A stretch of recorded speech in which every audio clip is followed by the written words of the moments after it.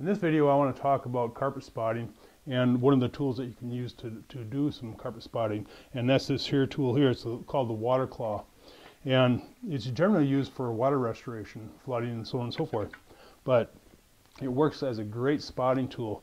And if we were to have a spot here, what we would do is we normally do our solution on a white towel, and then we'd blot it out, and once we've got as much of that spot out of there as we can, then we can physically take our product and saturate the carpet, agitate it, and then we can use our water claw to go ahead and put it right on the spot, hook up our vacuum hose to our little extractor, and then be able to extract all of the solution that's in the carpet here.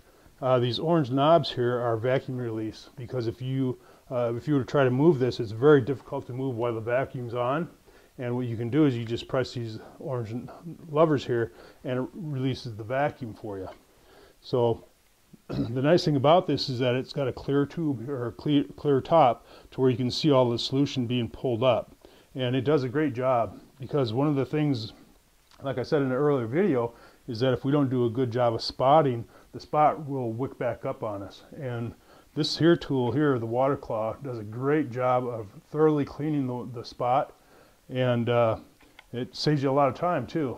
So obviously, knowing that it's going to save us some time, that means that when we're charging $30 an hour for carpet spotting, we can make some pretty decent money. So if you want to get one of these, just go online and do a search for a water claw, and you'll be able to find one.